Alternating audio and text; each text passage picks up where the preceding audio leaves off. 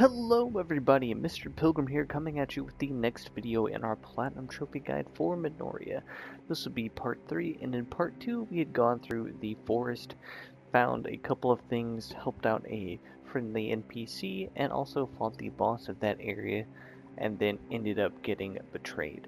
So from here we had just run past somebody who we are now going to free, but before we do that we're going to come over here, grab this item, and pull this lever. From here we'll actually head back and head up, and here you'll have this NPC that can talk to you. Of course I'm going to be skipping things just to save face, and you will get a key. Make a manual save just because. From here, like always, I'm now going to be skipping to anything of importance. For the note, there is a couple of new enemies in this area, like almost every other area, and they are a little bit harder than others, but I believe in you guys. And as always, I'm now going to be skipping to anything of importance. We're talking about the level itself, which I actually have something to mention. When going through this level, there's going to be a lot of going up and then back down and then back up. It's just a bunch of that, so do keep that in mind as you're going to be getting a bunch of keys and things like that in this area. So yeah. Alright, so from where we last left, as you've seen, I'd gone to the right and collected a couple of things, and then followed the main path. And along the way, if you take the exact path I take after the first elevator ride, heading to the left and then down, you'll find this vessel. This will basically allow you to have a double jump of a sense, like so.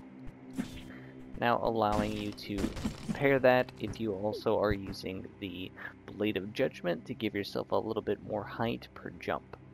So do keep that in mind, and like always, we're now going to move on to the next thing of importance.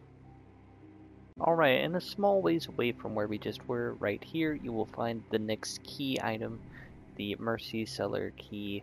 I believe it's 2BF.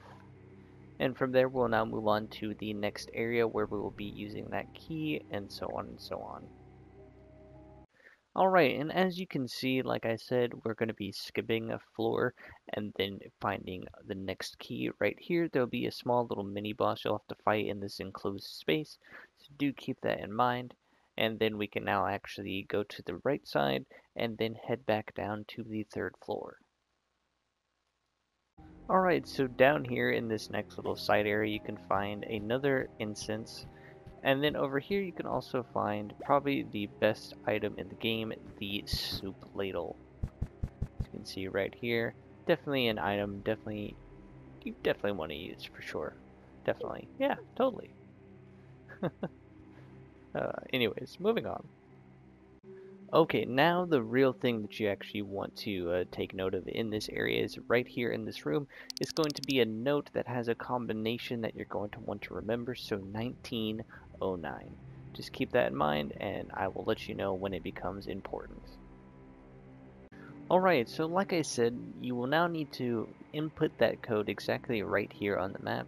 So you'll have to go back down to floor 3, floor 2, whichever one it is specifically, and then you'll come here to this statue, which I've already messed up, which is okay.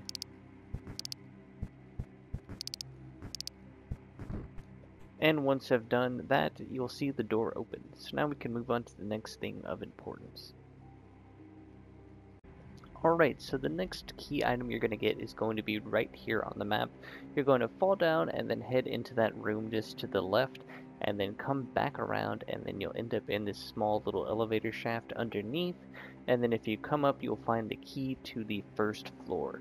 But before you do that, I highly recommend exploring all of this area, as coming back to it is definitely not fun to do, so do keep that in mind. So before heading to the first floor, I highly recommend just going through, exploring everything else that you possibly can, making saves wherever you can, and just making sure you don't have to come all the way back to this area, as it is a long trek. Alright, so once you are ready, you can finally come up to the first floor, and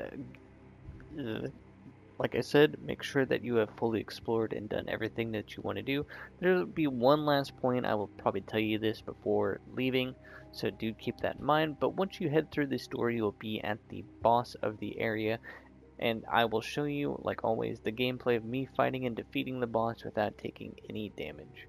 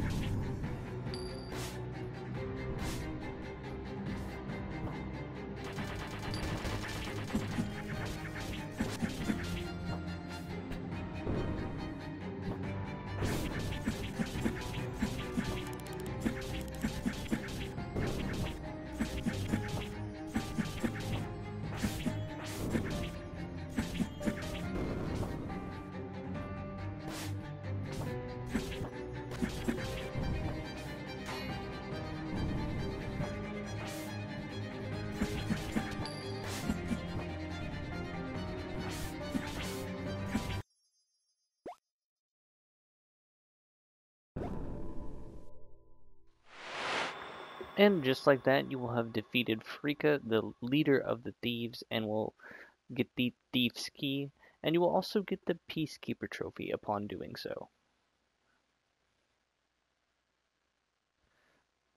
Like always, this can easily be made easier based on what incense you are using and what skills you have, and also if you've been doing all of the bosses no damage up to this point. As you've seen, pretty easy so far. So like I said, there's one last warning now. Now that you have the Thief's Key, you can probably go back and unlock and open any of the remaining doors that you haven't gotten, and I highly recommend doing that before moving on. So from here, as you'll see all the way to the left, like top left of the map, that's basically where you're going to end back up if you follow the path to the left. And like I said, the shortcut just to my right and above me, you would think that that works, but it does not.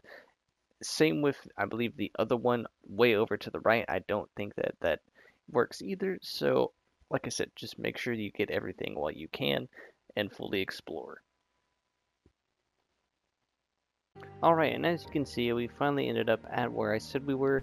Now, this room actually has a couple of things. So you can find a silver coin here, and then if you come over here, you can actually find a hidden little area just down here, which will have a crystalline incense. So there's a couple of secrets for you to find. And here you will have a save area.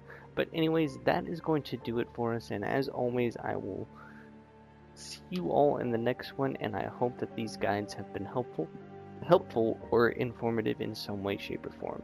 This has been Mr. Pilgrim, and I'll see you all in the next one.